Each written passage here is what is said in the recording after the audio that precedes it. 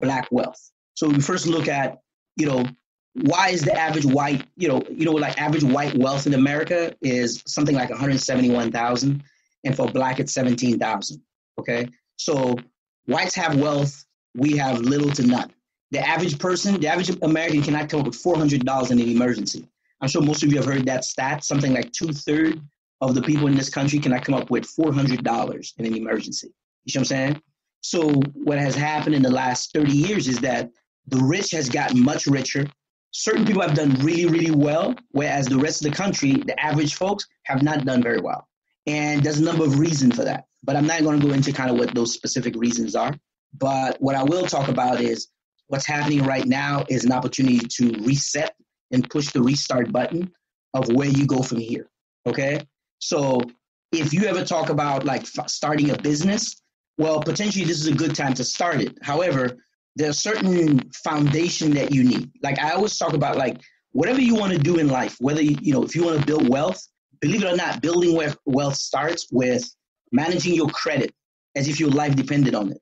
Because if you don't have good credit, no one's going to lend you money. I don't care how good your idea is. No one's going to lend you money.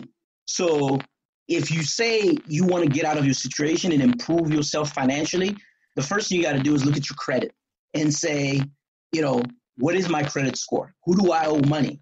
And how do I get myself in a position where I can become a good credit risk to, one, be able to borrow money? Let's say tomorrow you had an idea that, I want to start my own food truck. Well, unless you have like $50,000, $60,000, you're going to need to go out and borrow the money. And the ability to borrow money depends on two big things, right? The management of your credit, having good credit. But number two, it's also about financial consistency. And financial consistency has nothing to do with how much money you make.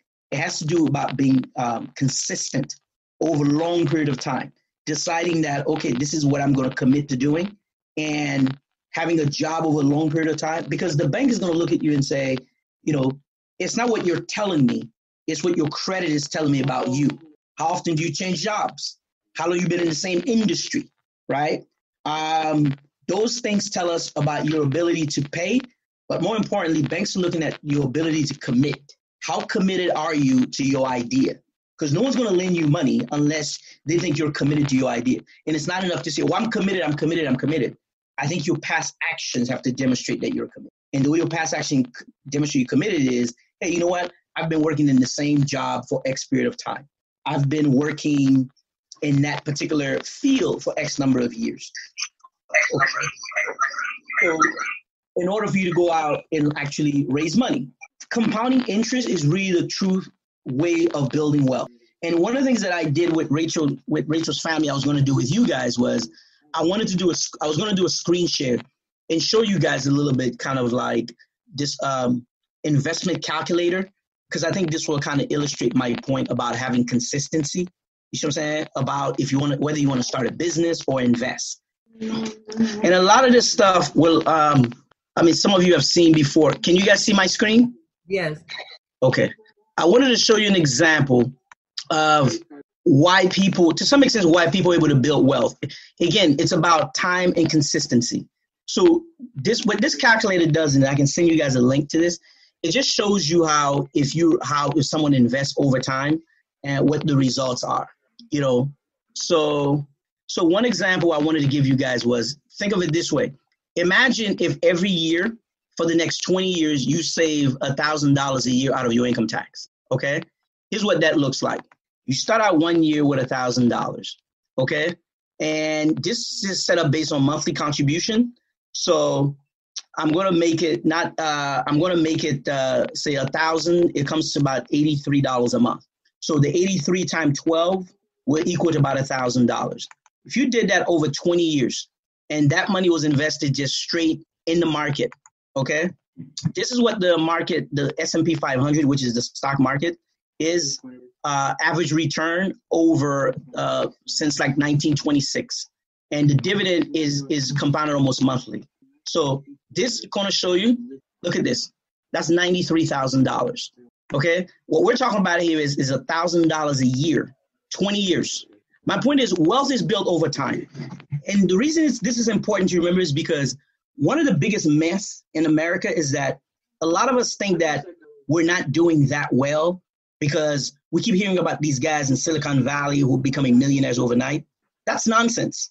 The truth of the matter is the average millionaire in America doesn't become a millionaire until they're like 53 years old. Less than 1% of millionaires in America are 35 or below. 1%. Okay? And by the way, there are 11 million people in America who are millionaires. And the 11 million, that means people who have $1 million or more in assets. That doesn't exclude their house. That includes their 401k plan, their stock portfolio, real estate that they own as an investment. You see what I'm saying? But overall, wealth is built over time. Okay? So what I'm showing you here is just an example of $1,000 a year, every year for the next 20 years, just taken out of your income tax. Okay? This is what your potential returns are. The reason I sent the video the other day about compounding interest is because our biggest problem as a people is short-term gratification. We all want to get rich tomorrow. You know what I'm saying? Everybody think that they're the Kardashians or they want to be the Kardashian. Okay, the Kardashians are 0.0001%. Okay, 0.001%. They're that's very, very few. But I think because of the way wealth is so much in our face today with Instagram, it used to be if someone's rich, no one knows it, right? Unless you know them and you're hanging out with them. You know what I'm saying? But today it's very easy for all of us to feel like we're failures. And everybody is putting on a brave front. The person, what you have a lot of people on Instagram who the person's living in somebody's basement or living with, not doing that well financially, but take a picture of everywhere they go.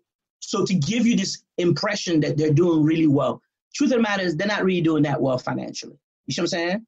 So what's happening is a lot of people are chasing what I call chasing a ghost. My point is, though, is wealth is built over time. There are two ways you build wealth. Two ways. One, you start a business. You see what I'm saying? You have an idea, you focus on that idea, and you develop a business concept. Okay? So if you have a business idea, the first thing you have to look at is, am I offering something that people want as a service? And am I offering a service that people are willing to buy? The thing is this, there's a lot of opportunities out there, but most of the money that is made is not made on the things that are most apparent. The problem is most of us focus on all the same things. Look on the internet and we say, this meeting has unlimited, it says this meeting has unlimited minutes. Oh, okay. A lot of us actually focus on this idea that, wealth it's just this thing that's supposed to happen overnight. No, it takes time to build a business. It takes time to put a concept into place. So there are really two ways to me that one, if you have a job and you decide like, hey, you know what? I'm going to build my wealth by being a consistent investor. If you're a consistent investor, this is what that looks like. Okay. The whole point of this calculator is to show you the magic of compounding, how much money you can make if you're able to if you just are consistent. Okay. If you have a job, most jobs allow you to set aside up to $19,000 a year. Now, that's a lot of money. And unless you have a professional job, you're not going to have $19,000 set aside. But again, it's about consistency. Let's say you have your job and you decide that, you know what? You start out an account with $1,000 and you say every month I'm going to set aside $250 a month. Let's see what that looks like after a 20-year period. And I keep using 20 years because, again, wealth is not made over time. This is what compounded interest look like. That's $258,000. Okay. This is just starting out with $1,000, putting in $250 a month. Okay. So that's one way you could do it. If you own your own business, for example, one of the benefits you have is the government allow you to set aside up to 25% of all the money your business make, up to $57,000 a year if your business make more than $200,000. Okay.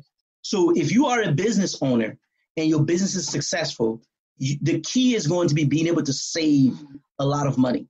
You know what I'm saying? It's to be able to save. Now, I had a really hard time coming up with what I should talk about. Like with Rachel's family was pretty easy to do, to be honest, because, I kind of have an idea a little bit where people stand slightly. And for you guys, everybody's at different phases of their lives. And I don't really know what you guys are interested in. So I can show you these calculators and show you why there's a need to invest and why you want to invest. But what I think would be most helpful is if you guys tell me kind of What are you trying to, you can ask general question. I want to have I want to be able to kind of help answer question for you guys. So if you have a question, you can ask me. I'm happy to go over some stuff. But when I decided I wanted to give this talk, I actually don't know exactly what to talk about. I really don't, because I can't talk about like, hey, here's how you build wealth if you have a regular job. Well, a lot of you are self-employed or are underemployed. So how realistic for me to come here and tell you, here's a calculator, set aside $250 and here's $1,000, start here. How do I say that if I know that, you don't have jobs that pay you really well, or you're kind of struggling, or you're just moving around, you know what I'm saying? So this stuff becomes kind of like a pipe dream. You see what I'm saying? So I don't want this to be a pipe dream for anybody. So instead, it's you guys who have to tell me, financially, here's what I want to know.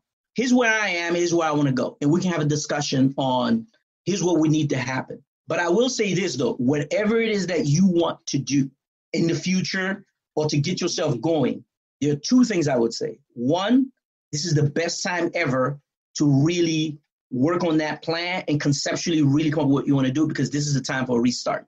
The government's offering all these different programs. This is a good time to put that in, to start thinking about and putting it on paper, okay? So if you want ideas on how to put together a business plan, how to explore an idea, because you can explore an idea on paper and quickly realize this is not a real business. You know what I'm saying? There's a difference between having a hobby and a business. A business is something that you can start, that you can say, if everything works out, maybe tomorrow that could be the Amazon of tomorrow. And I don't think you need to cap yourself on how big you can be. You ever seen that picture of Jeff Bezos sitting in an office of one person with a hand painted sign in the back that says Amazon? Have you ever seen that picture? Any of you ever seen that picture? I'm going to post it in the family chat. Jeff Bezos sitting in an office the first day he started Amazon. First day. He's sitting in a small office that looks like a closet with a small sign that says Amazon.com. One guy, one sign. Today, Amazon is $1 trillion company, so no one can tell me it's not possible. You see what I'm saying? Anything is possible, right? But when you look at guys like him, it's determination, it's drive, it's having a plan, it's being flexible, and it's being serious and being committed. You see what I'm saying? That's really where you start. The second thing is the whole credit thing. I think it's important because it demonstrates to investors, if you're trying to raise money, it demonstrates to a bank, and it demonstrates to yourself about your level of seriousness. You see what I'm saying? Your level of seriousness. And, we all want to make money. We all want to be financially independent. You know what I'm saying? But there are things on your part that you have to look at and be realistic about, about where you are and where you want to go. How committed are you willing? Are you really willing to take a chance? And are you working on ideas that can turn into a big ideas, or are you working on ideas that is capped early on? Like, hey, I can get big, but this is as big as it's going to get. Man, I just appreciate y'all just listening.